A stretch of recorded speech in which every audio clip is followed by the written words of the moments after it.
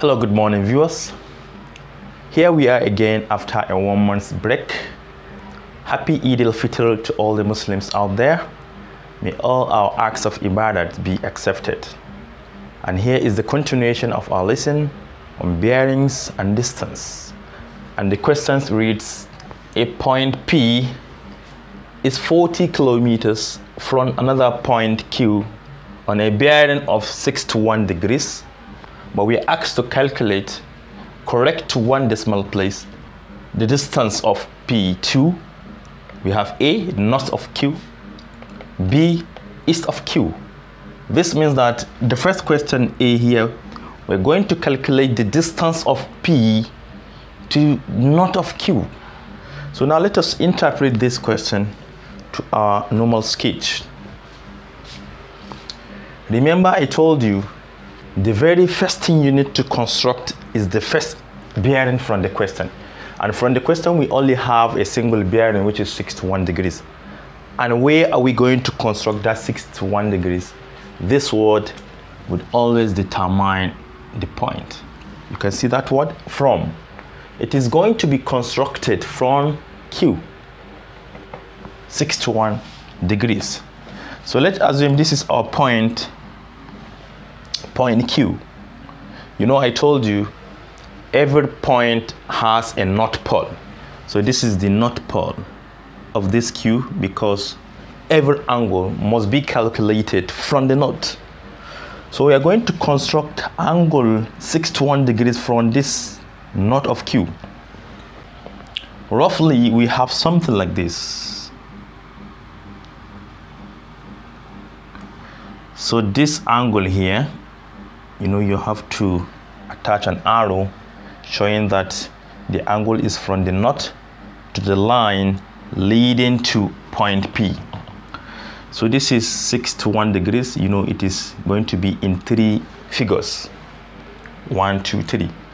Once the angle is less than 100, you have to attach 0 behind. And we are told from the question that from this Q down to P is 40 kilometers. So let's assume this is our point P.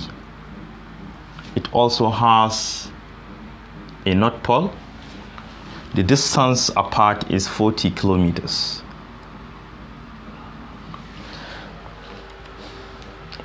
We are done with this statement. Let's come back to our question. We are asked to find, correct to one decimal place, the distance of P. This is the P. We want to find the distance of P to north of Q. Where is the north of Q? This is Q and this is the north of Q. So we are going to draw a straight line vertically from Q. It must be vertically. Can you see that? So the distance of P down to this vertical line must also be a horizontal line, a straight line horizontally from P.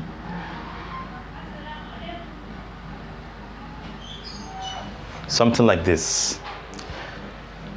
So we want to find this distance right here. So I can call this place R. This point I can call it R. It is not given from the question. So how can we find the distance from R to P, which I have denoted with X? Remember our trigonometric ratios. This is just a right angle triangle because this is an angle of 90 degrees. The intersection between two lines, one horizontal and one vertical line, must form an angle of 90 degrees, which is this, thereby forming a right angle triangle. So what is the relationship between this angle here, which is 61 degrees, this distance? I can bring it out. Let me bring it out. 40 kilometers. And this other unknown length or distance. Okay. You can see that this angle 61 degrees is directly opposite to the line we are looking for. And hence, we can use sine ratio, because sine ratio, sine of this angle, which is given 61 degrees, from our SOHCAHTOA rules, So means opposite divided by hypotenuse, and you can see the longest side is 40 degrees, which is the hypotenuse is given from the question, and what we are looking for is the opposite. So we can say opposite divided by the hypotenuse, which is 40. All right. If we make x the subject, we're going to obtain something like this. X is equal to 40, multiply both sides by 40. 40 sine 6 to 1. So let me use my calculator. From your calculator, just press 40, then multiply by, press sine 6 to 1. What we have here is 34.98. This is equal to 34.984. But remember, from the question, it says it's correct to 1 decimal place. So we have to convert this to 1 decimal place, thereby taking away the 2 last digits. But the next value here, which is 8, is greater than 4. And hence, we have to round this up. If you round this up, it is going to be 10. And if it is 10, you have to drop 0 and add 1 to the next number behind it. And this is equal to 35.01 dp. Okay, I haven't included the unit. This is kilometers, 1 dp. And this x is just the distance between R to P. So I can call this RP. This is the first question, which is A part. Now let us move on to the B part.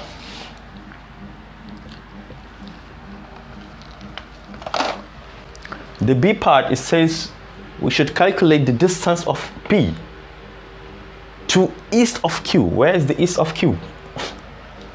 You know, our cardinal points are like this. We have north, we have south, we have east, we have west. So if this is Q, this is exactly east of Q. Look at it. This is east of Q. And we want to find the distance of P to east of Q.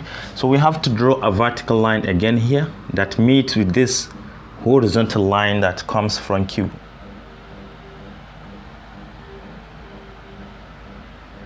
So we want to find the distance here. Let me call this one Y. If this is P, Q, R, I can call this S. We want to find this Y. And again, remember that this angle here is 90 degrees. If you combine this angle and this angle, you shall obtain angle of 90 degrees. Already we have 6 to 1. What is left is 29 degrees. Again, this 29 degrees is directly opposite to this side length of PS. And hence we are free to use sine ratio. So we can say sine 29, which is the angle opposite to the length we are looking for, is equal to opposite divided by hypotenuse, and opposite is the side length we are looking for, which is Y, divided by hypotenuse, which is the longest side. We have it here as 40 kilometers. To make Y the subject, we either cross multiply or we multiply both sides by the denominator 40. So Y alone will be equal to 40 sine 29 degrees. Use your calculator, press 40, multiply by sine 29. What we have is 19.39238, but we want to round it to 1 decimal place, so we can write it as 19.4 kilometers. This is 1 dp. But remember, this Y is just the distance between P to S. As PO, PS is the same thing. This is equal to 19.4 kilometers. So we have just answered these questions. The first question, we are asked to find the distance of P. This is P to north of Q, and this is Q, and this is north of Q. So the distance from here down to the north of Q, and the other one we are asked to find the distance of P to east of Q, and this is Q, this is the east of Q. So we want to find the distance from here down to the east of Q, and we have them as 35 and 19.4 respectively. And this is all I have for you today. Thank you for watching. Do have a nice day.